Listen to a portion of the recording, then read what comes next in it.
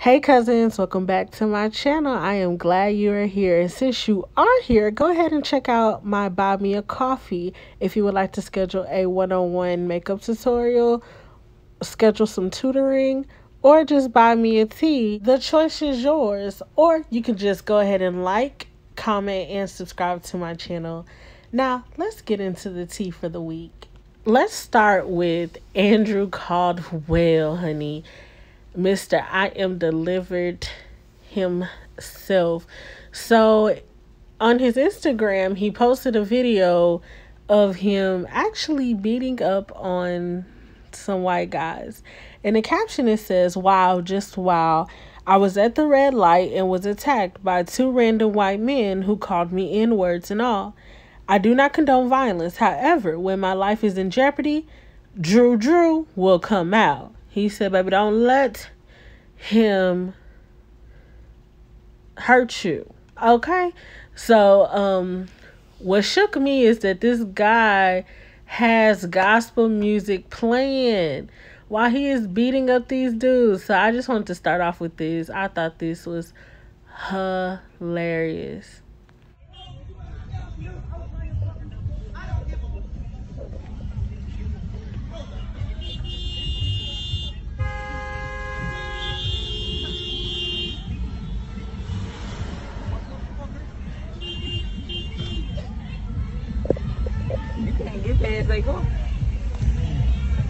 That's that fag dude that was working at the store.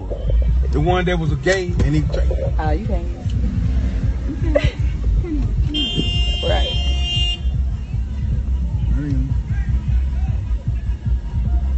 That's the fag dude that was working at the place, Kiki. The gay dude that was on the news in town. And not the... And he got the nerve to have church music playing, and you over here.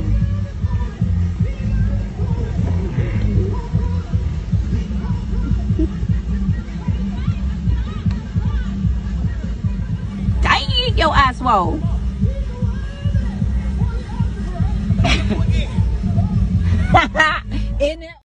Moving on, let's get into K.michelle, baby. I used to love her as an artist, but baby, now she is so miserable. Every other week she's coming out being so negative, bringing up stuff that happened years ago, and I'm just tired of it. Like, misery loves company, and you can't even focus on her talent because she just out here doing the most. She was caught on live going in on her assistant, I believe it was. Her name was Paris. And I know it was all over some money. I don't know the full details. I just know it was years ago. And I thought it was squash. Because I did have a fat pair. That's what we're talking about. We're trying to... Oh, okay. That hefty thief. Please. How steal your credit card to ride in Uber and then get on TV and hit you about it? And you to put the paid their mama rent. You did all this to help in the mother hefty mother want to get on TV and go against you. That ain't no loyalty. That ain't life. We all in here on brown liquor in our feelings. In our feelings. That ain't life. They said we on live. I fuck we on live. everybody in their feelings. I don't give a about that. If I was 200 pounds big, I'd fight that. Comment down below if you think that K.michelle should just take a break from social media. If you watch Marriage Boot Camp, you know that Tahiri and Vado are a quote-unquote couple on there. And after one of the exercises, Tahiri decides to chunk 2 apples at Vado's head. One which looked like it actually hit his head, and it looked like it hurt. Like, apples are hard. And later when Dr. Ish was talking to them, Vado starts talking and she starts talking, and Vado proceeds to choke her out, or attempt to choke her out. And you could tell this is probably something he's done before. And I was having a debate with some people because some women believe that it is okay to beat up on men, and it is not okay on any end of the spectrum. You keep your hands to yourself, the other person keeps their hands to themselves. I think some women have the game so messed up. You cannot step to a man like you're a man and then get mad if he hits you back. Like, keep your hands to yourself, because a lot of women will beat up on a man, beat up on a man, beat up on a man until he just can't take it anymore. Like, he shouldn't have to be abused because you can't keep your anger together.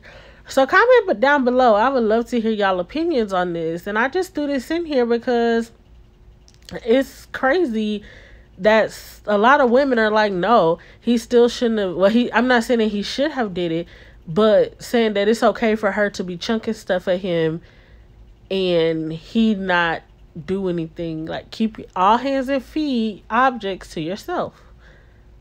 Next, we have Amanda Seals, and she talks about why she left the Real and kind of hints on that issue that Black women are angry when we're speaking out and showing passion. She stated, "I left the Real because it was breaking my spirit. I was being asked to not talk about certain things that felt like a betrayal to my people and to me as a person. And then on top of that, I didn't want to be somewhere I felt like people weren't being honest with me, where people felt scared of me because of my Black womanness. I did a smart, funny, and Black game on the Real, and I was so excited to get to play a smart, funny, and Black game on the Real.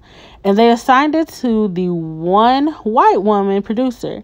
But we have 3 Black women producers and 1 Black guy producer. So I was like, why are you producing this? And she said, oh, because so-and-so assigned it to me. And I said, but why would you be producing this? You're a white woman. You don't understand what we're going to be talking about. Now, she could have said, well, actually, I grew up in this culture, if that was the case.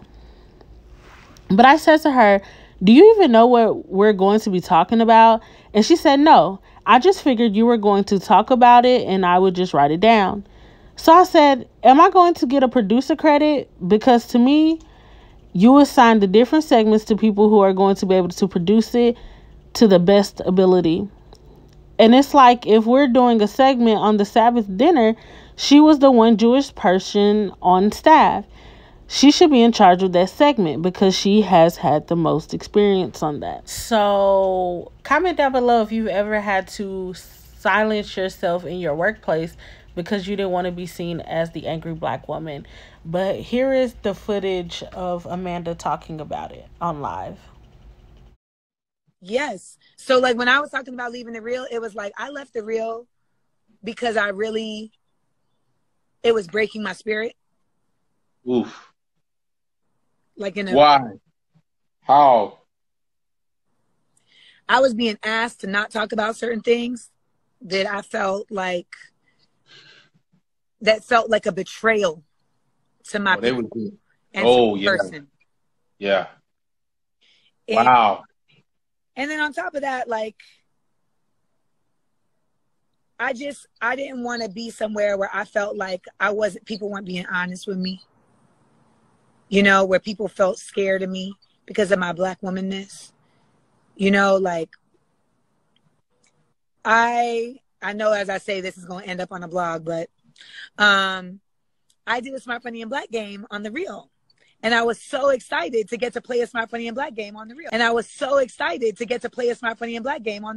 And anybody who isn't sure what Smart, Funny, and Black is about, we are going to be doing a Smart, Funny, and Black show tomorrow night on a virtual show. So make sure you get your tickets at smartfunnyandblack.com or the link in my bio. But we were playing a Smart, Funny, and Black show a game on the Real. And they assigned it to the one white woman producer. But we have 3 Black women producers and 1 Black guy producer. Mm-hmm. And so I was like, why are you producing this? And she said, oh, because so-and-so assigned it to me. Wow. And I said, but why would you be producing this? You're a white woman. You don't understand what we're going to be talking about.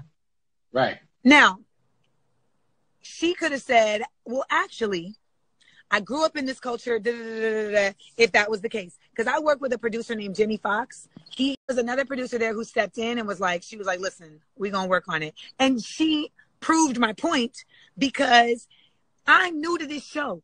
I need to work with somebody who knows the show because I know my show, Smart, Funny, and Black, and then you're going to help us put this together. And so, like, I couldn't stay in a place like that. Also, these trolls just used to come for me beyond comprehension. And they used to put me on the Reels page. And that was the part that was too much for me. Because it was like, that's like my work. It's like my space of work. And people are coming for me crazy and they're not stopping it. And nobody backed you. Nobody was on your side. Everyone was kind of like, did they kind of leave you? Was anybody, any of the staff, the girls on there going, hey, you know, sorry, that's happened to you? Lonnie would definitely online, like Lonnie would a couple of times on the show. She was like, leave Amanda alone. Stop. Okay, cool. Stop. Cool. But like cool. but etc. Yeah. So that is where that difference came in. But when I said that to her, I said, you know, do you even know what we're going to be talking about? And she said, no. I just figured you were going to talk about it and I would just write it down. And I said, so am I going to get a producer credit? Because to me, you assign the different segments to people who are going to be able to produce it to the best ability. And it's like, if we were doing a segment on like a Sabbath dinner, she was the one Jewish person on the production staff. She should be in charge of that segment because she has the most expertise on that. Period. And I just was like, and so basically she went crying to somebody and said that I attacked her, even though I spoke to her. The white girl move. Oh my gosh, Black is King is a must-see. I am not a stan for Beyonce, but I do respect her artistry. And she did the damn thing. I'm just hats off to her. I was in awe. The visuals of this film just blew my mind. The references to African culture, the time she put in it, baby, the NDAs that the people had to sign because this stuff was filmed like a year and a half ago. And to say you worked with Beyonce and couldn't say nothing is a big deal. This film was needed for Black culture, baby. It had me going to watch The Prince of Egypt. Last but definitely not least is my girl Tamar Braxton. I just wanted to come and give an update. I am not going to read this long statement that she put out, but in your own time, you definitely can. It was reported that WeTV and Tamar Braxton cut ties. Tamar Braxton took to social media or her Twitter and stated lies. No one has talked to a lawyer or to me, sent a flower or card, text me or nang. This is the abuse and lies I am talking about. This is not helping my mental state. They just won't stop until they see me out of my mind or dead. Since then, this tweet has been deleted off of her Twitter, and so I'm wondering if they really did cut ties and she is free. So after that, in more recent days, Tamar took to Instagram to make a really sweet post about her boyfriend or fiance, David, because in the media, it was portrayed that he was very controlling and he was part of the reason why she tried to end her life, because he was not satisfied with the way that WeTV portrayed him in the upcoming trailer. So sis came and put those rumors to rest. So I'm going to play the audio to the video that is playing, and then I am going to come back and give you what she wrote under the caption. My love, where are we? How about we do a toast? A beautiful toast. Two different drinks with the same color. So what? We're in Santa Barbara. We just had the most amazing engagement. So we're celebrating. Very nice and quiet. We're having the best time in the world. Yes, the best time. To the best times. Wrote under the post, I came here just to say this and then I'm logging off. If you've ever been in recovery or treatment, You know that you reflect on a lot of things, but I couldn't let another day, another second go by without publicly thanking my love, David, for saving my life. I'm so grateful. I was in our home lifeless, and I'm sure finding me the way that you did couldn't have been easy. But know that people coming at you saying all crazy stuff isn't easy for me. People have called you every name in the book to deflect from what's really been going on. And you know that through this entire time, you have held my hand, heard my cries, held me when I've been weak. You have had my entire back. I will not allow anyone to call you controlling or that's that African man. Like I don't have a mind of my own. Because without this African man, I simply would not be here. Everything isn't political and your love for me is not that. You were here for me when nobody was and still is. You and Logan are priority. Thank you for being my rock and now my angel on earth. I love you. And although I've been said yes in this old video, now and then, I couldn't imagine what life would be like if you weren't by my side. Thank God I'm here and thank God for you. Heart, exclamation point, ring. So is my sis engaged? Okay, cousins, again, thank you so much for watching. And comment down below if you know of any program, app where you can submit stories anonymously. I want to start doing story times, but I want them to be anonymous so people can be super candid. And I think that will be really fun. And also, don't forget to comment and let me know what do y'all want to talk about in the upcoming week.